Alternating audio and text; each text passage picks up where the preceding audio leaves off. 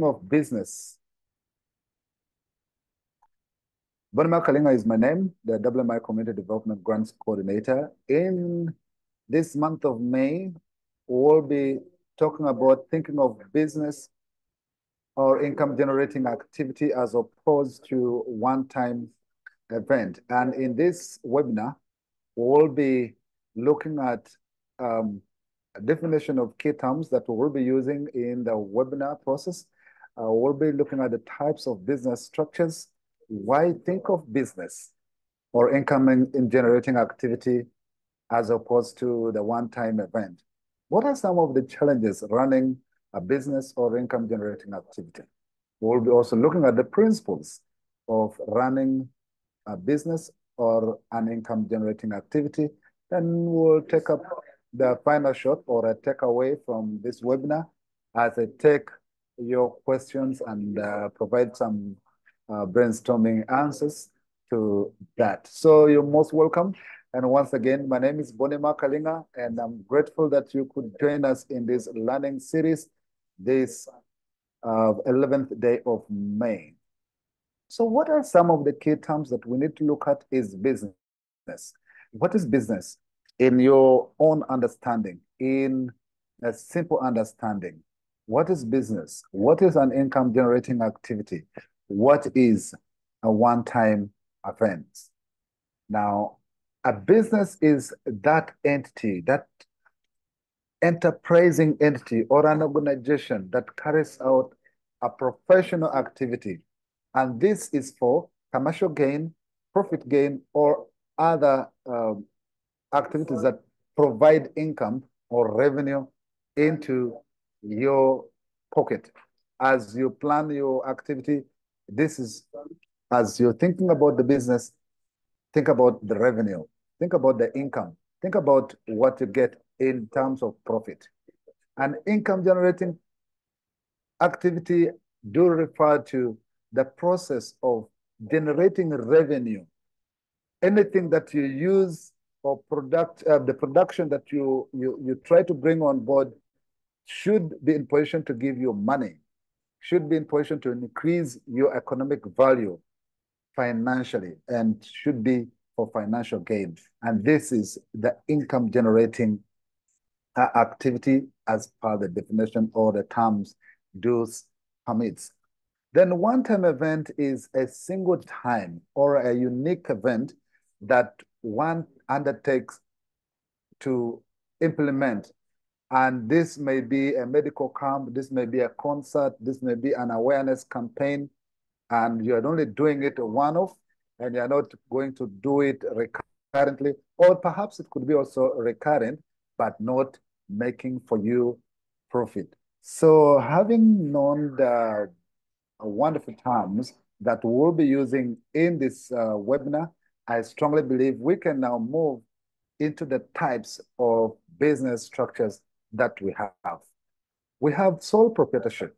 This is where an individual or a group of partners come together to do a sole proprietorship business in a bid to also get financial gain.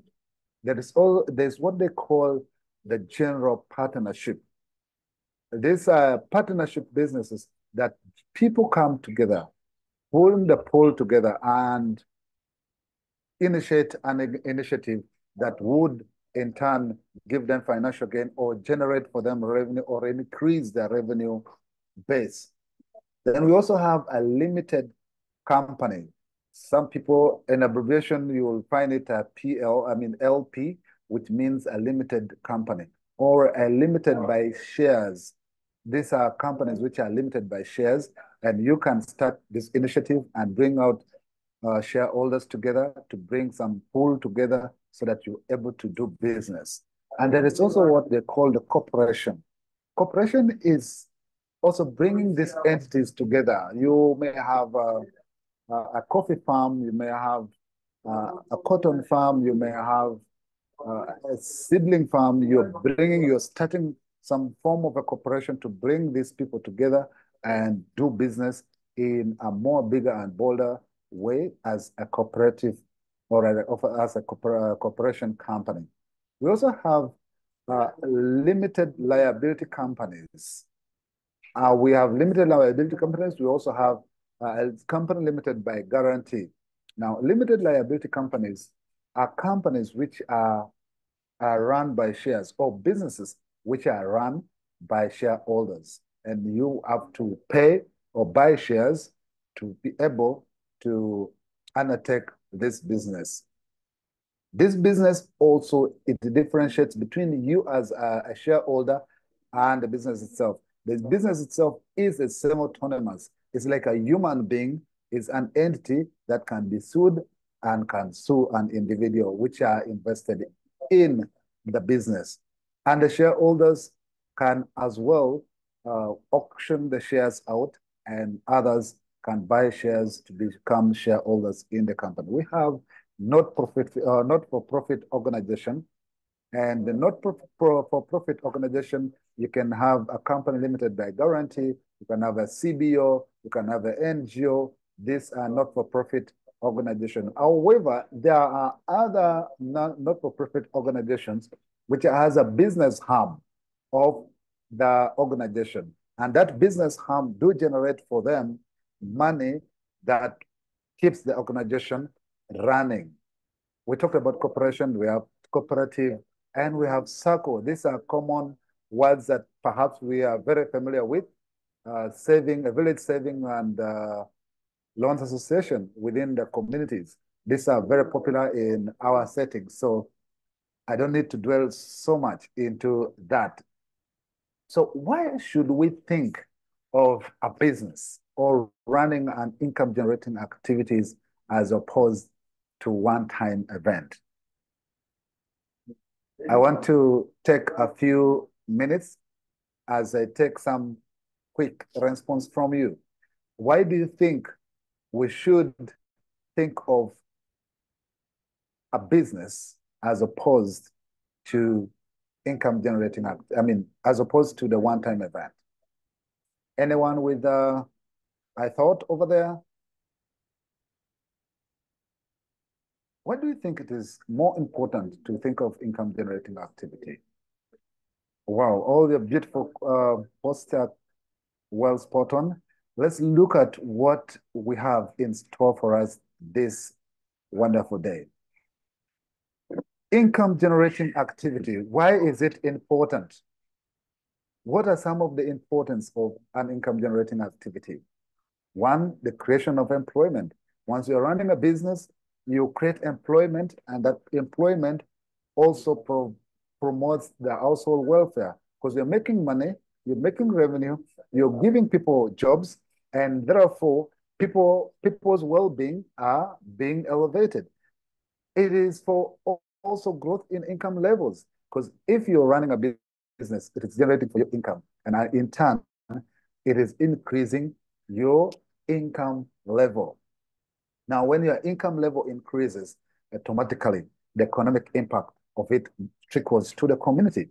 The community economic statuses goes up, and you're able to sustain this if you are managing your income generating or your business pretty well. It is able to be self-sustaining, and as opposed to one-time event, because one-time event, you will spend once and there will be no sustainability in that regard. It attracts more funding opportunities. If you are running a business which is continuous, people want to invest in your running activities, in an activity that is generating income, that is sustaining itself. So it will only need a supplement to boost some aspects of the activity. So it attracts for you more funding.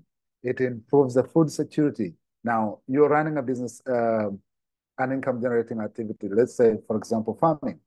One, food security is being improved, income is being realized, community economic income levels are being seen, and your personal income growth is also being realized. And so you need to go for this. But going for this does not mean there are no challenges in running an income-generating activity.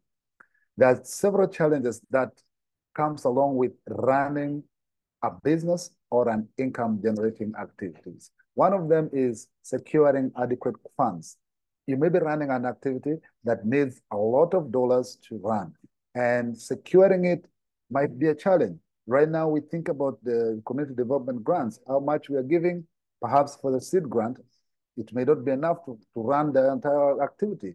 So you find that the money you're getting, the funds you're receiving is not adequate to run them. And therefore, you need to be strategic and try to grow simultaneously. The cash flow management. Sometimes we do not manage our cash flow well, and that affects our running of the business. So we need to work on handling the cash and managing our cash flow. Where does the money go? For what purpose are we budgeting for this money? And are we diverting funds for some other things? We need to keep focus on that. The other thing is, do we have the right personnel? Do we have the right human resources? Sometimes we hire wrong people that are not fostering our vision, that are not taking our vision further. So hiring the right people is a big challenge. You may hire a right person, but you not have enough funding or enough funds to sustain the salary. So you have to think outside the box, but make sure you are having the right people working or being hired in your entity. The other thing is time management and productivity. We waste a lot of time with this era of technology, a lot of TikTok, a lot of Facebooking, a lot of WhatsApp, distractions here and there. And this comes in handy to affect our productivity. And once that trickles in, you find that the business is struggling and the productivity is not being realized. The output is not there. Sometimes it's about leadership, just showing direction. Because you are the sole vision bearer or the partners in this cause, you must show leadership. You must take leadership. Everybody looks to you for solution. If there is a challenge, everybody is looking for you and they look at you for any possible solutions that perhaps arising from the production line, marketing line, business is not running well, so everybody's looking at you. Are we giving up? Are we trying to develop new strategies? Everybody look at you. So those are some of the challenges that comes with running a business. But also we do have lack of delegation. And if we do delegate, we delegate halfly because we feel the people we are delegating to are not going to meet our goals. However, if you delegate with terms of reference, the production goes off, the business runs with or without you, and having the right delegation procedure needs to be thought through. Knowledge and skills gap in the organization, in our entity, also affects us. It's a challenge. We need to run and make sure we are walking with the trend. We are diversifying our technology to meet the current trend to ensure that we are remaining competitive in the market. So if that is not there, it's a challenge. But also know the other fact is it has direct impact in your health because you're running this back, left, and right and center, and it is having impact on you. You are not resting enough. You're not having adequate time to treat yourself, pay attention to your body, and this also has got an impact on you. So it is not as rosy, but also is not as bad as somebody who is running a one-time event. So what are some of the principles that we need to look at as we look into running a business? Principle number one is sustainability. Sustainability. Think about how the business will be running. Keep the sustainability focus. Save for the business eventualities. Save for the business growth. Ensure whatever pricing you're making is having the content or the component of rent, salary, improvement in the capital, and the savings. insurance, all that needs to be focused in the sustainability bit of it. Coordination. Poor coordination runs down the business. And we need to ensure we are having the right coordination in for the business, making sure the marketing is being done. And involve the community. Community participation is key. You cannot run the business without community and without clients. And if you don't engage them, you don't make money. And therefore, there will be no sustainability. So community engagement and participation is key. Looking into the local partners to invest in your business, looking into some partners who are able to supplement your income while you're running the business, looking into other entities like microfinancial institution for training, to help you do financial literacy training or bridge the skill gap that you have in the organization or in the business. It is pertinent. Look at local initiatives that are doing similar businesses or are able to buy into your vision to improve your business. Accompaniment and technical assistance is very pertinent in ensuring that you are running a sustainable business or an income generating activities. Pay attention to details. Pay attention to the gender. Gender takes a greater percentage in your business success. If I am not sensitive with the gender in my business, then I may lose it because the people will look at, okay, how many female staff is he having? How many male staff is he having? Is it balanced? What is the focus? Is he only employing women? Is he only employing male? And that affects people's decision making in supporting your entity. So think about that and pay attention to the gender issue so that you are balancing, not leaving a gap anywhere.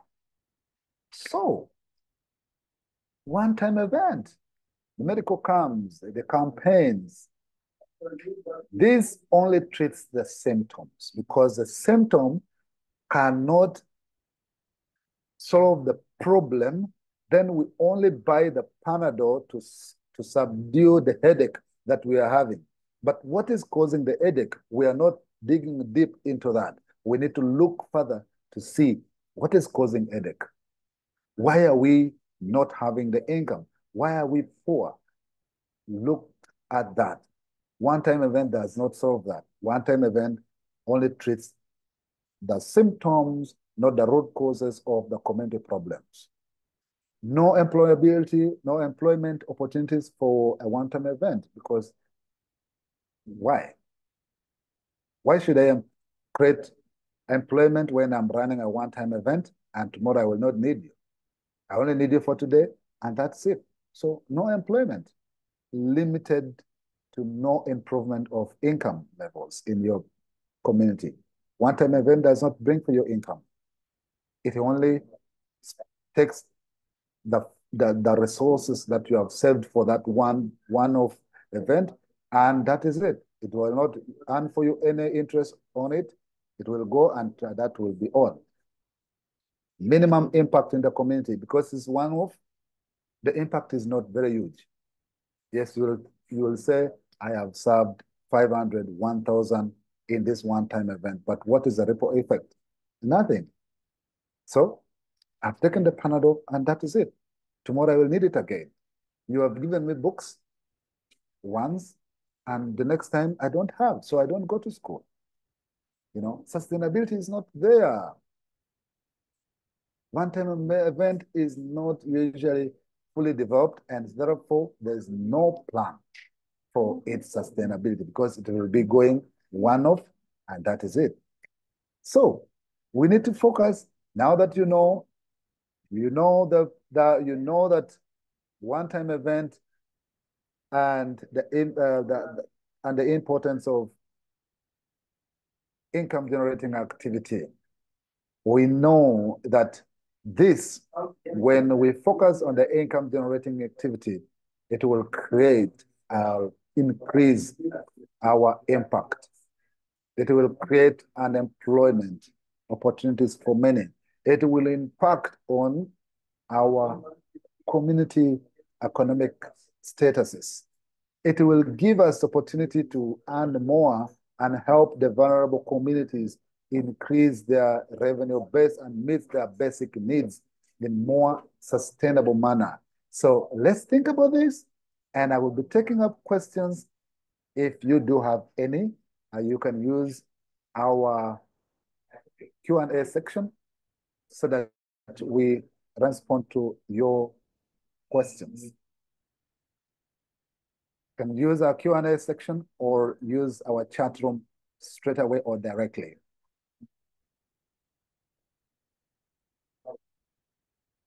While you are typing that, maybe you can as well be looking into the feedback on this.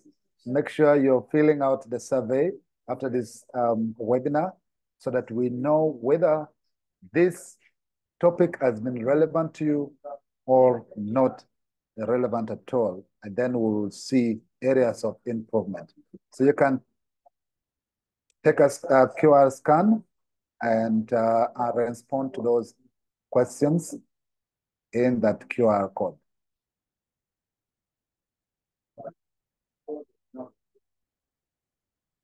Any question, any comment on thinking of business as opposed to income, as opposed to one-time event? Yes, thank you very much. Well, the income generating activity gives really you a basis or a platform to not only rely on a donor funding to sustain your business. It does help you build your empire, build your financial base, build your income levels to sustain your project. Thank you for the question.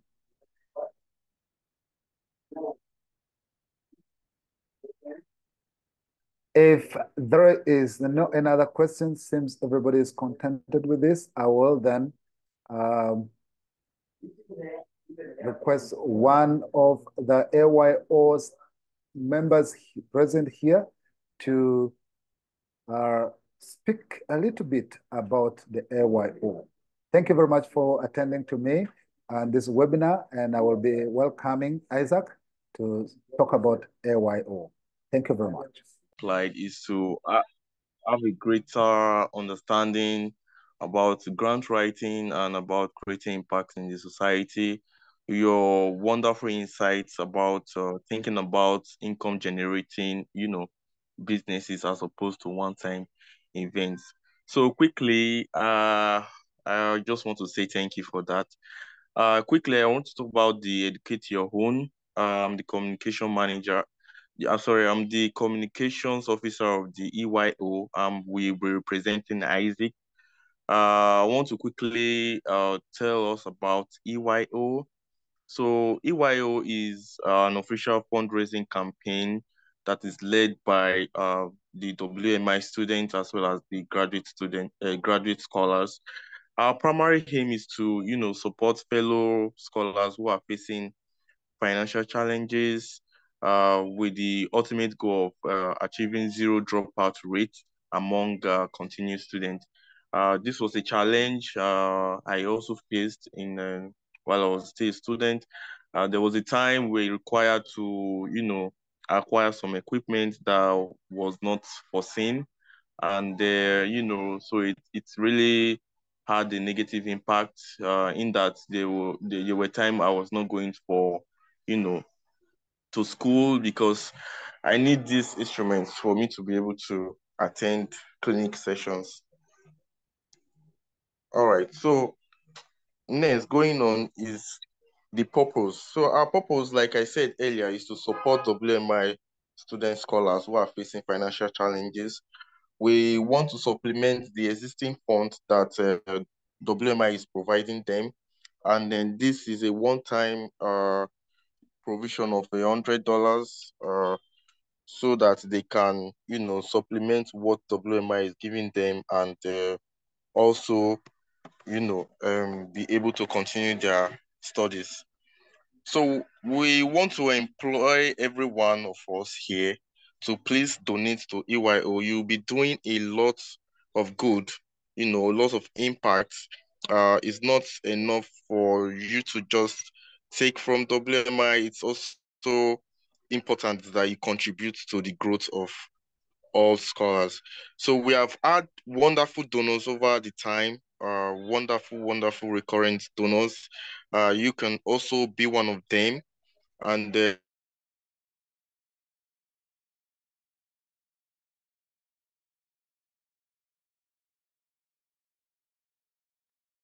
Yes, Daniel, we have lost you.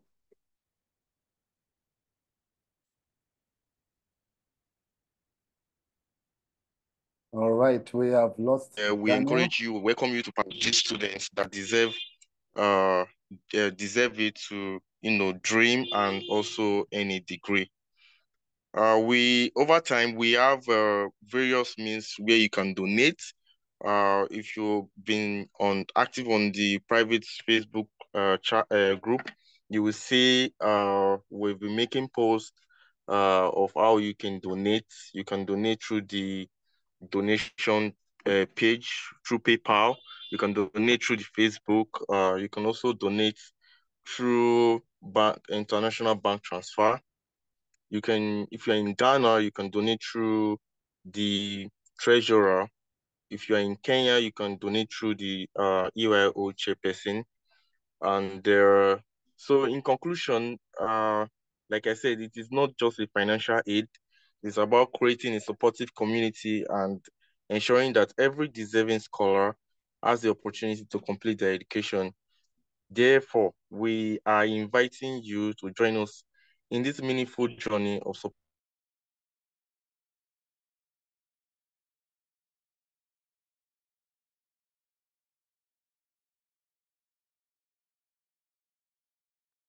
I think Daniel's network is on and off.